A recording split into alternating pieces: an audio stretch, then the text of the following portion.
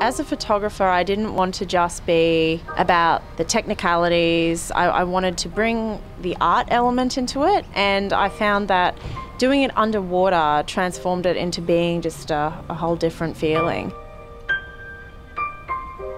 2015 Raw National Photographer of the Year, Beth Mitchell has captured the imagination of the art and fashion worlds alike.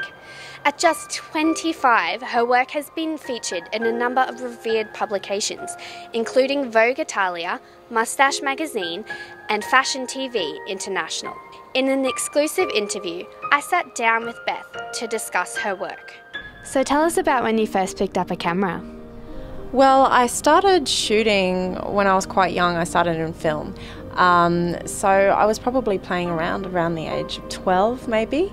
But then when I was about 15 was when I first discovered underwater, and I just went from there.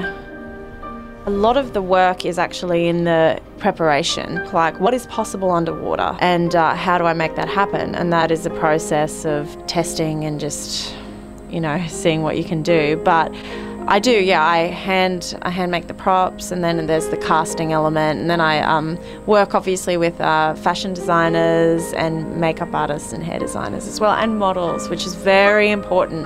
Casting of the talent is very important. My work does not simply rely on Photoshop, and all the props that you see are in the pool. So there may be some overlay of photographs because you do have one prop shifting, or sometimes I can even adjust hair if it's across there or something like that. So it's all about really little details, but if something is out of place, you'll know. When I was first fascinated with doing photography underwater, I remember at the time there was a lady in the Bahamas, her name was Elena, and she was shooting her sister and I think her child underwater. And at that point, I think underwater just wasn't common. So she was a really big inspiration in, wow, it's possible, and it's a bit quirky, it's a bit different. I had an interest in fashion as well, so that's why those two elements combined for me. So your work really marries fine art and photography, doesn't it? Yeah, definitely. I find that for me it wasn't enough just to be a commercial photographer, and whilst I have totally respect and admire many commercial photographers, I found that there was a part of me that was also an artist. And my medium is photography, but that doesn't necessarily just mean that it's about snapping. There's a process to it that I've spoken a little bit about, and it's about the prep work, and it's about the vision. It's not about turning up to a place and shooting what's there, it's about creating that place that you're going to shoot, which is what my work is, and that is the art. And then you're putting it underwater. So I wanted to do fine art photography, and that's what I really do foresee. My career will be fine art photography.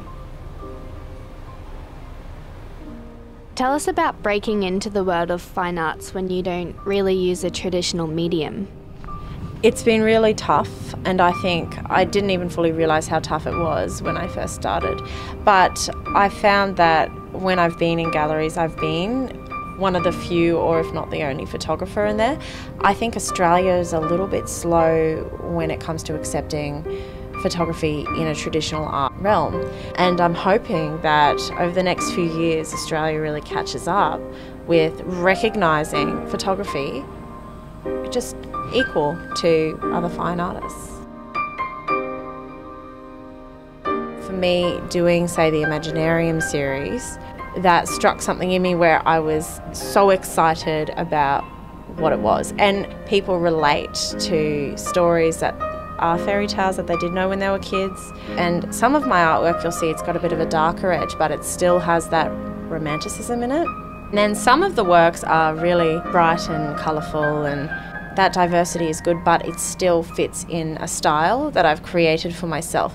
And it gives me a lot of area to move when I can do both, but it can still look like Beth Mitchell.